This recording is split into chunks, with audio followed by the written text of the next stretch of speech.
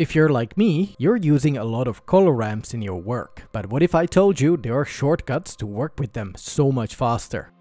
First, just Ctrl left click anywhere on the gradient to instantly drop a new color stop exactly where you need it. No need to click this plus button anymore. There's also the E shortcut to really quickly eyedrop a color from anywhere in your Blender scene.